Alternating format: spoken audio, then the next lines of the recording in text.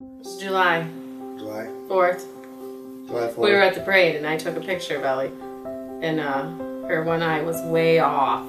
So we made her appointment the following day at Dr. Science office in Yattawa. I started Googling it and she has intermittent exotropia. So first I had to see, initially I thought she had exotropia. So then I found out she had intermittent because it was only happening sometimes in the sun. And my brother, he had his eye patched when he was a kid. And then my nephew, he had eye surgery. So we didn't think surgery was the best route for it right away, so we jumped into therapy. Dr. Stein said, come here, or if you do it at home, I'll see you back in a year and it won't be any better.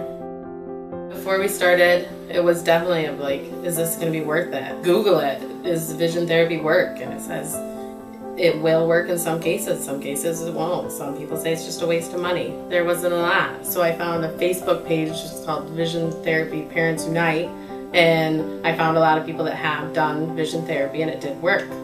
So far I think it's definitely been worth it. I mean, the improvement she's doing and stuff that I didn't even think of that was wrong with her to begin with, that I just thought was normal, and it's just like some of her like infant reflexes that she's retained, and trying to get rid of those so she can just build on and live her life. And she's been doing good.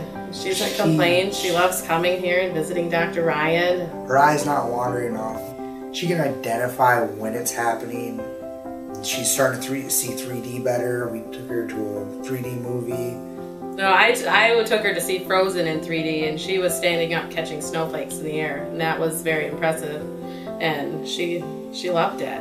And before, when we watched the movie in here, she didn't see anything. Her face was blank and she was staring at the screen.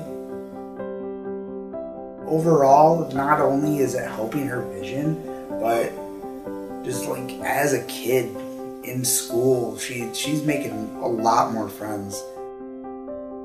Ellie's teacher, she sees an improvement. Last year she was very shy in school, and now it kind of opened her up. Overall, it's helping her develop a lot more than what she would be doing if she wasn't